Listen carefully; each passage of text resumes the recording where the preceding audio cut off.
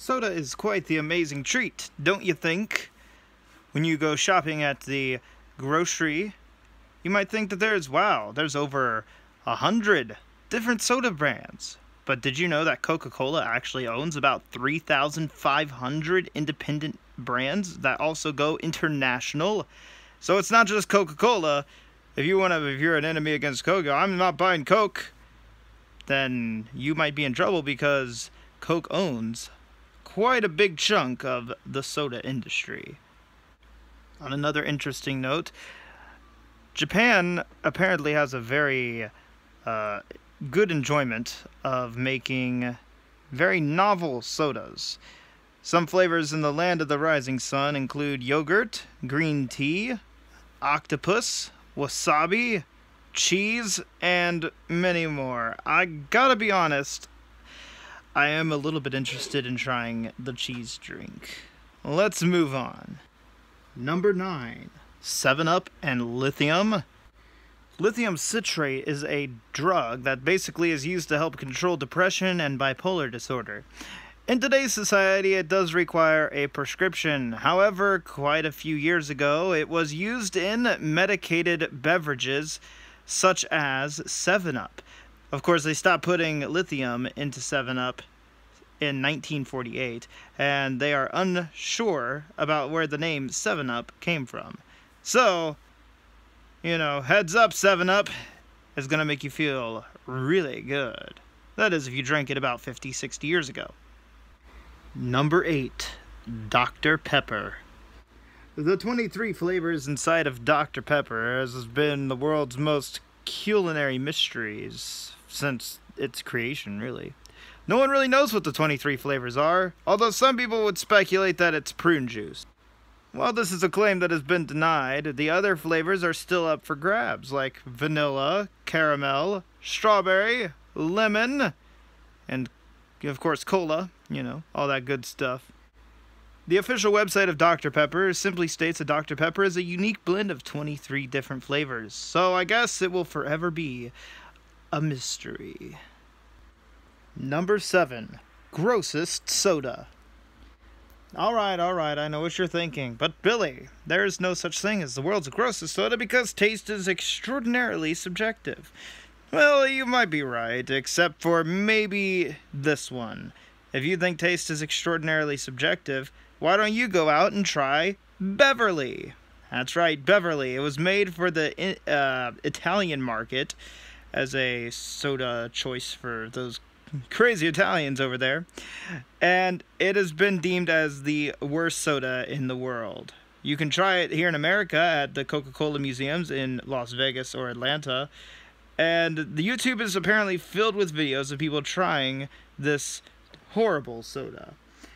It has been described as one of the most bitterest, is that a word? It is now, bitterest sodas in the entire world. So if you think you can handle bitter drinks, why not give Beverly a try and post it on YouTube and see what the world thinks? In fact, we might do a Beverly challenge sometime in the near future. I can't say for sure, but it might be coming. Number 6. Passover Coke. The Passover is a Jewish festival that celebrates the Jews' exodus from Egypt. As a part of this festival, the one thing that Jews cannot eat is certain types of grain and corn and certain types of beans. As a result, you can no longer enjoy Coca-Cola. That is, until Coca-Cola made Kosher Coke. It is a Coke that is released in March and April to coincide with the Jewish Passover, and it is sweetened with pure cane sugar instead of high fructose corn syrup like it is in America. But let's be honest, shouldn't it always have been sweetened with real sugar instead of just high fructose corn syrup? Because that stuff is never good for you. But staying on topic of soda and just weird facts about it, let's move on to number 5. Number 5. Variable priced Coke machines.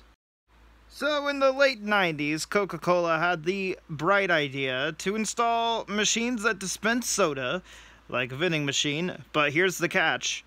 They would raise the price when the temperature went up. by an automatic sensor inside the machine that would detect the temperature outside, so when the mercury rose, so did the price. However, people figured this out pretty quickly, and Coke retracted all of these machines at about 3 months after they came out. Number 4, Magic Can. In the summer of 1990, Coke announced their promotion. As part of the Magic Summer promotion, basically, they made this can that was called the Magic Can. It had spring-loaded mechanisms that when you opened up the can, it would shoot out a prize, such as cash or concert tickets. And to keep people from finding out which can was the winning can, they installed chambers filled with chlorinated water. Unfortunately, these mechanisms were not always 100% reliable, and countless numbers of people ended up drinking the chlorinated water. It wasn't toxic or poisonous, however, it was very unpleasant tasting. And it resulted in at least one family making a nice unexpected trip to the hospital. Coca-Cola then printed advertisements letting people know to please carefully read the instructions on the can. But unfortunately, the Magic Can promotion folded after just 3 weeks of being launched. Number 3, Pepsi Points. This kind of coincides with the Magic Can concept. In 1996, Pepsi released their own fun little idea called Pepsi Points. Basically, buying a certain amount of Pepsis would earn you a certain amount of points, which can then be redeemed for prizes such as t-shirts and hats and other useless garbage, essentially. One of their advertisements, which I will link down below, featured a jumbo jet available for their winnings. If you had 7 million Pepsi points, you could buy this jumbo jet, which retailed value at about $33.8 million. But one little clever college student once realized that there is a loophole to this gimmick. You can buy Pepsi points directly from Pepsi at just 10 cents a piece. So that made this very expensive jumbo jet now only $700,000. He gathered up a bunch of investors and turned over the check to Pepsi for his jet. Pepsi refused to give him his jet, and so the case was taken to court. In 1999, the judge basically ruled that no reasonable person could have ever expected to win the prize. Unfortunately for those guys, they did not get their jumbo jump jet, and Pepsi did not have to give it to them. Although I think in all fairness, Pepsi should have given them the jumbo jet because, hey, they were clever enough to figure out your loophole in your own system that you created. It's not their fault they were being smart. Number 2, Diet Cocktails. Recently, Northern Kentucky University did a study on the effects of diet cocktails versus regular soda cocktails, and they found out, dum-da-da-dum, diet cocktails can get you 18% more drunker, if that's a word. That's the word that was used in the original article. It says drunker. I don't think that's a word, but maybe it is. The effects were studied with soda called Citrus. You know, they had to be anonymous. Or Squirt. And then they used Diet Squirt. It's a very strange way to word it, but that's what the study called it. Basically, it had 2 groups of people, one drinking a cocktail with regular soda, and the other one drinking a cocktail with diet soda. And they found out that the participants' blood alcohol content of the people who drank the diet soda cocktail was way higher than the ones who drank the non-diet soda cocktail. The science behind this is simple. Basically, the sugar content in a non-diet soda acts as food for your body, which makes the alcohol run through your veins just a little bit slower. Number 1, Nazi Fanta.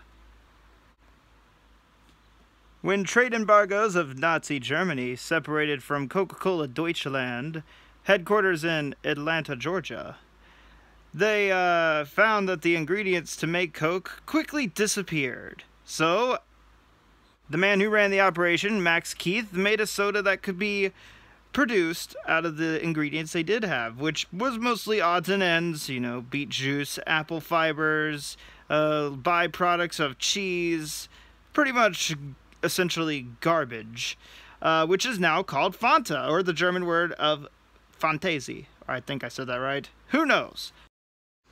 It said that the original ingredients would probably taste something like soap, or dish soap, or laundry soap, to modern palates. It's a good thing they did upgrade the recipe, or else that would be probably quite disgusting. So there's the story of Fanta and other fun facts about soda. I hope you guys did enjoy this video. Make sure that if you want a specific type of list to be read off next, that you leave it in the comments below.